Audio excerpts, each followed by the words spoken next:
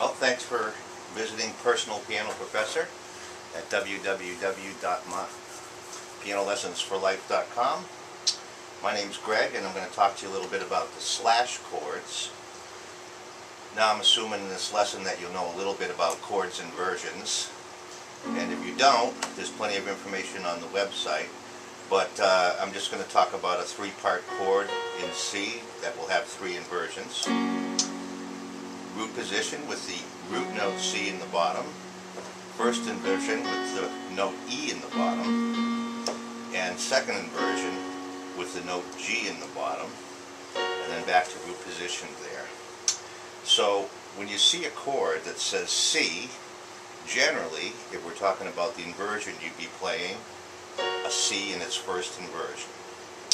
If you see C with a little slash and then E after it, it would probably mean that we'd be playing the chord C but in its first inversion with the E in the bottom. C with E in the bottom.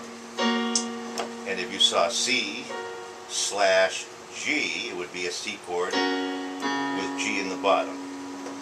So slash chords are used to tell us what inversion we might want to play.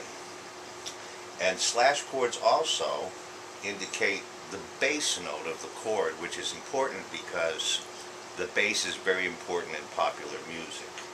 And for a little demonstration of that, you see on the page on the lesson on the website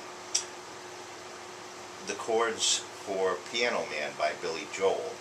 And that's a particular case where you would see the slash chords.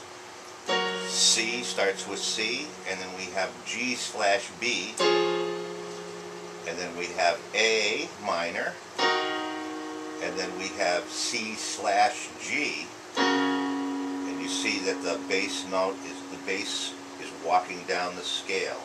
Then we have an F chord, and then we have C slash E, and then finally a D7, and it goes to a G chord, G7 chord.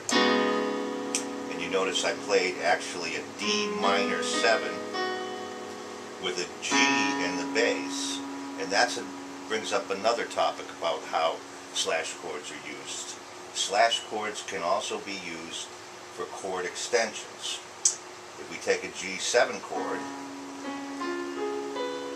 okay, G, B, D, and F, we find out that the extensions of the chord are F, the 7th, A, the 9th, C, which would be the 11th, and actually E, which would be the 13th. Now 7ths, 9ths, and 11ths and 13ths add color and tension to a chord. So if I play an F major 7 and I put a G in the bass, I've got G with a 7, 9, 11, and 13, and that sounds really cool. A little bit different than just a G7 chord. Gives it some pull, wants to pull to that chord. So we use that, we can use that in the Piano Man's.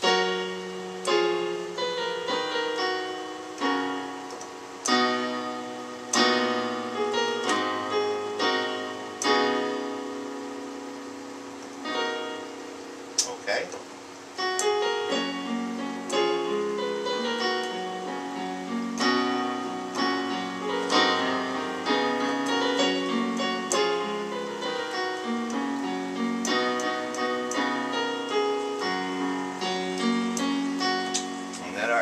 That kind of explains the slash chords. Just a quick review. The inversion of the chord, C, C slash E, C slash G. That's one way you'll see them. Also to indicate a bass line, G slash B, A, C slash G, F, E, and then we have a D and a G. And so I hope you enjoyed the lesson on slash chords. So, you know, they're used a lot in jazz too, so a little later we'll be having some lessons on how you use those in jazz chords. But click the like button while you're on my website and sign up for my lesson alerts. I send out video alerts like this when I put up new material, and Again, I want to thank you and encourage you in your interest in learning to play, and hope you'll let me know how I can help you in the future, okay?